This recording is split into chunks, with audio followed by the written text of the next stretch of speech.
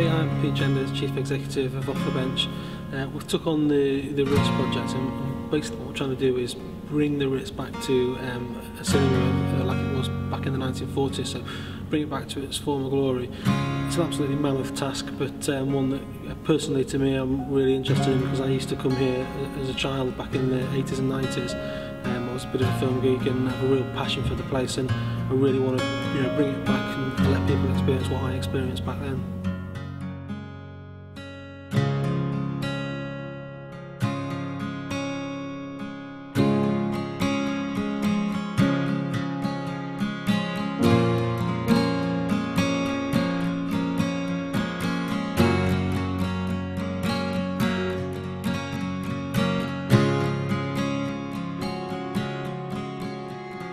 Hi, I'm Paul Rogers, and I used to be the projectionist at the Ritz from 1991 until it closed.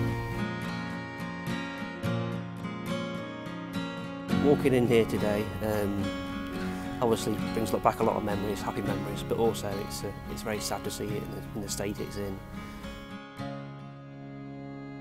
The whole team at Off the Bench are working as hard as possible to try and get the cinema open for the end of 2012.